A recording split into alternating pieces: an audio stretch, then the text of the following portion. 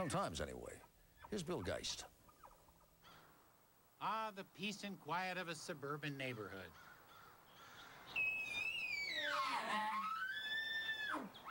Shattered by unsettling, primal calls of the wild.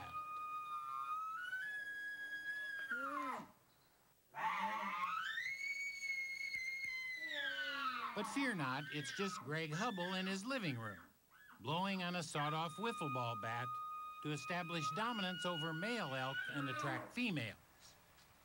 Although the nearest elk to Belmont, California, near San Francisco, is probably hundreds of miles away. Greg was just practicing. He's an elk calling champion.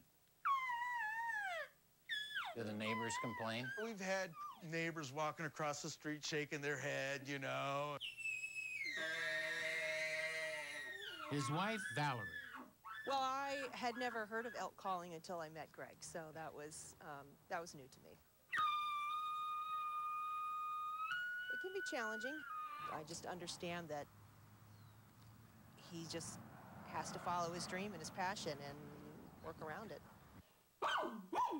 His son, Greg Jr, is an elk calling prodigy.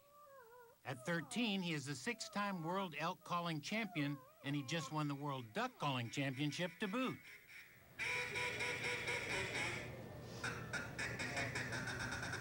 It's just a fun thing to do. It's a hobby of mine. I like to win. I like to compete in contests. I like the attention on stage. I like the pressure. I guess that's the mark of a champion. Some people crumble. Some people thrive. I just love it. Mm-hmm. He is the Tiger Woods of elk calling.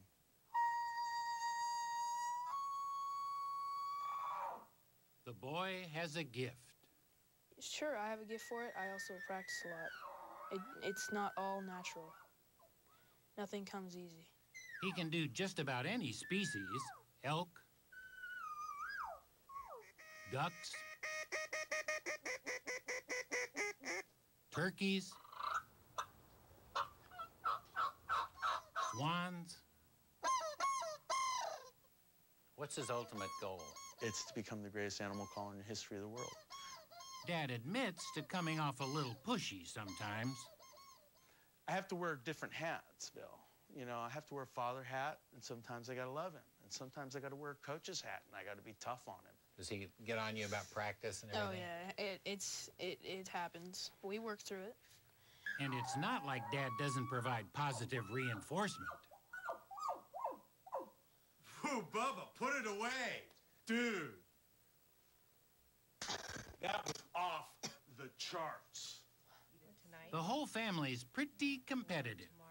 I've been the top seller in my Girl Scout troop since brownies. Greg's sister, Madison, just kicks butt in Girl Scout cookie sales. 1,256 boxes last year. And Valerie has won several California State Fair competitions. So the kids didn't have a chance. They were going to be competitive. Yeah, pretty much. It's about setting goals. It's about working hard to accomplish those goals, and it's about paying the price. The Hubbles also pay the price of hotels and airfares, traveling to competitions like the World Elk Calling Championships in Fort Worth, Texas. The 21st running of the World Championship Elk Calling Contest. 2 days of mewing, growling, chuckling,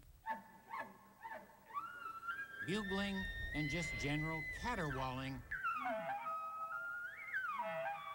through odd devices and contraptions by the best of the best.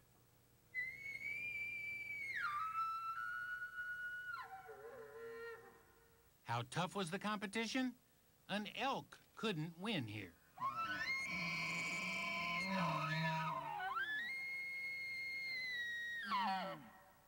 Joel Turner, the defending Pro Division champion, said you have to be driven.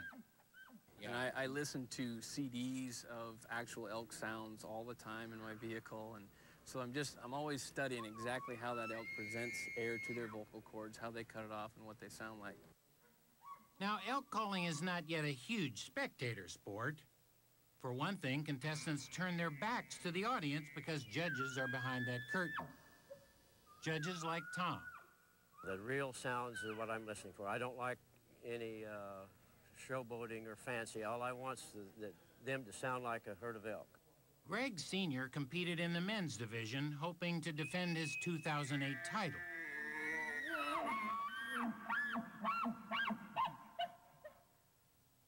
He finished 5th this time. Greg Jr. entered the difficult voice division, where no diaphragm mouthpieces are allowed.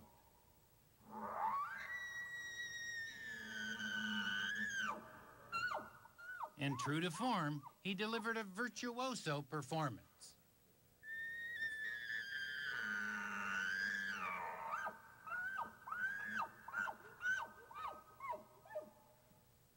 Then father and son anxiously awaited the results.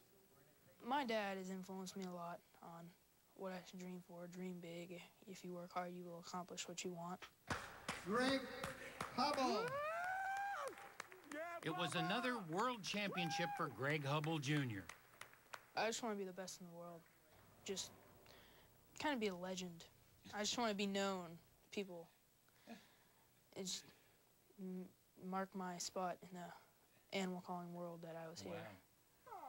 Oh, he's there, all right.